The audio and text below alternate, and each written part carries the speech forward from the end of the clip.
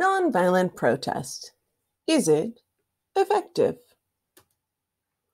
Nonviolent resistance. Nonviolent resistance, or nonviolent action, is the practice of achieving goals, such as social change, through symbolic protest, civil disobedience, economic, or political non-cooperation, satyagraha, or other methods, while being non-violent. Women's Suffrage Parade of 1913. On March 3, 1913, an organized parade of women marched down Pennsylvania Avenue in our nation's capital. The parade was led by lawyer Inez Milholland, who was dressed all in white, wearing a white cape and riding a white horse. Behind her was a parade of 5,000 women from numerous countries, including bands, 4 mounted brigades, 3 heralds, and 24 decorated floats. This parade resulted in women earning the right to vote. The medals heard around the world. During the 1968 Summer Olympic Games, 2 African-American medal-winning track runners stood atop a medal podium in silent protest. Racial inequality and injustice was thriving in the U.S., so while the U.S. national anthem played, Tommie Smith, John Carlos stood with black-gloved fists raised high above their bowed heads. They later explained that they bowed their heads as a sign of respect for the country. However, some people back home did not see it the same way. Many in the U.S. were outraged, and when the athletes returned home, they were vilified by their own country. The March for Our Lives, March 24th, 2018.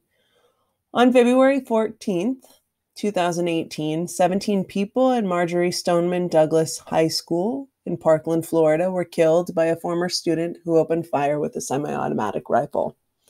After the protest, the Marjory Stoneman Douglas High School Public Safety Act was passed by the state legislature and implemented changes, such as raising the minimum age for gun purchase from 18 to 21, increasing waiting periods until background checks clear, or 3 days, whichever is longer, among other measures.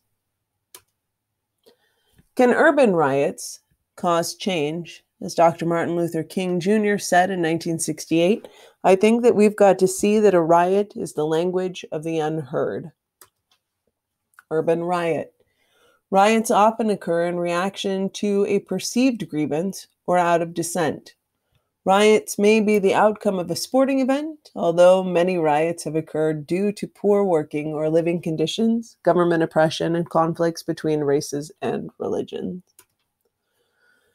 Stonewall Riots, June 28, 1969. The Stonewall Riots involved the most marginalized members of the LGBTQ community in New York City who faced gender, race, class, and generational obstacles. A year after the uprising, to mark the anniversary, on June 28, 1970, the first gay pride marches took place in New York, Los Angeles, and San Francisco. The anniversary of the riot was also commemorated in Chicago, and similar marches were organized in other cities. Within a few years, gay rights organizations were founded all across the U.S. and the world.